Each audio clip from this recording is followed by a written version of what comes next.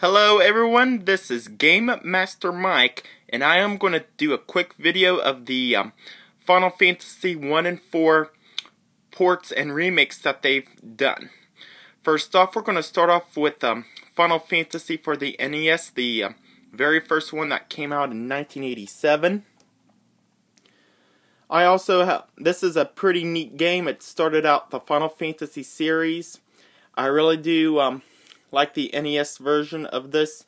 I also have downloaded it on the Wii Virtual Console. This is a pretty neat game. And starting off with the PS1 remake called Final Fantasy Origins for the PS1. It comes with the remake of the first one and also Final Fantasy 2, which was never released in the United States. This is the starting of the birth of the adventure. It also has the collector's package and bonus features. It is very neat to play Final Fantasy 2 because this was never released on the US. This is like the first game that was released for the PS1. I really do like the art book and everything in it. Starting off next is Final Fantasy 1 and 2 Dawn of Souls for the Game Boy Advance. Very neat port for the Game Boy Advance.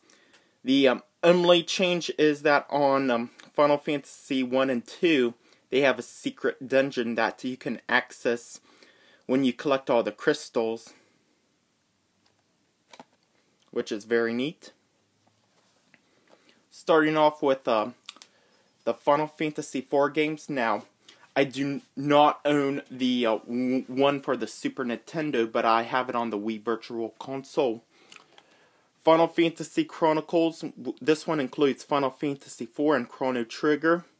The only thing about these two is that they have cutscenes on it, which is very neat. Super Nintendo did not. And I really do enjoy Final Fantasy 4. I played it on the PS1 the first time, and I really do love it. Very neat story and very dramatic. Here is the port Final Fantasy 4 Advance for the Game Boy.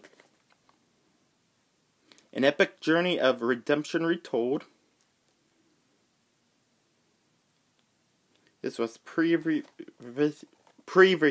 on Final Fantasy 2, which was called here in North America. But the only two features on this that has is that they have secret dungeons and ordeals and the Lunar Ruins, which I've completely beaten on this game. And here is the 3D remake, Final Fantasy 4 for the Nintendo DS. Awesome features on it. I like the 3D graphics and voice acting, which is very neat.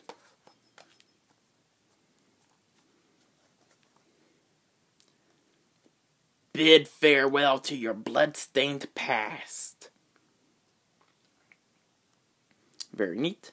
And finally, Final Fantasy IV, the complete collection for the PSP. Now, this one includes not only the remake to Final Fantasy IV, but also the sequel to it, Final Fantasy IV, The After Years. I haven't gotten a chance to play The After Years yet, but I've heard it's pretty good, and I do want to give it a shot. That's also the port to the Wii Virtual Console version, The After Years, which is very neat. And now I have this on handheld. And there you go, folks. That is my Final Fantasy 1 and 4 ports. There are so many of them. I know there's others for the PSP, cell phone, downloadable devices, and everything. Like tons of it soon. And thank you for watching.